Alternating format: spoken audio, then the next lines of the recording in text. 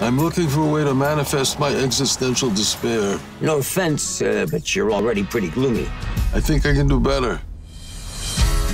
This is the 4th funeral I've been to this month. An outrageous called having a social life. Norman?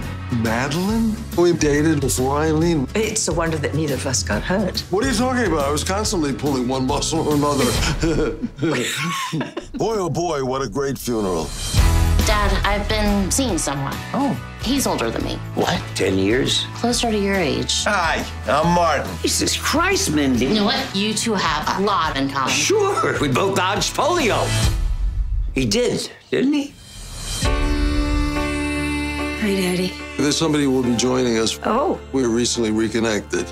I can't tell you how happy I am that you found each other again. I'm sorry, I can't do this. Sweetheart, you just have to give it time and a little trust. My mother and I had nothing but trust. You don't understand because you didn't have to go through this. Get over it.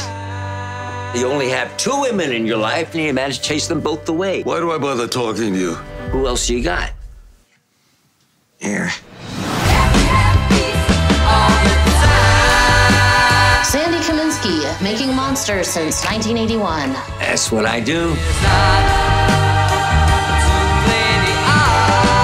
It's time to make a new choice, one that makes you fully alive, which means being sad, angry, frightened, exhilarated. Then we'll see what you can become.